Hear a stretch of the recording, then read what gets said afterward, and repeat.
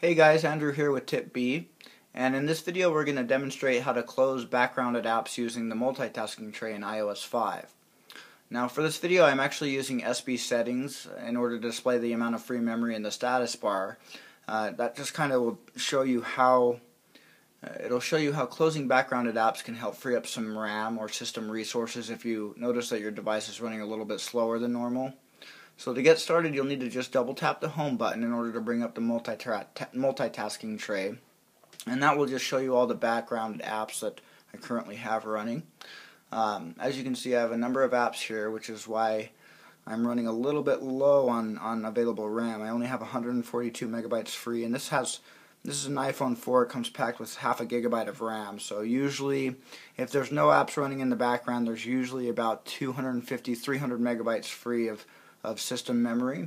But yeah, in order to close out an app, just double tap the home button here. What you'll need to do is tap and hold any of these icons, and it'll put the multitasking tray into what I like to call wiggle mode.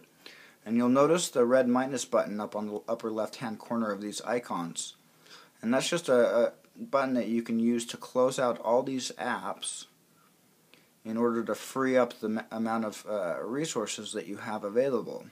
I usually like to leave my phone and mail running in the background, but as you can see, I have 223 megabytes of RAM available now in order to run additional apps, and my phone won't be running sluggish at all.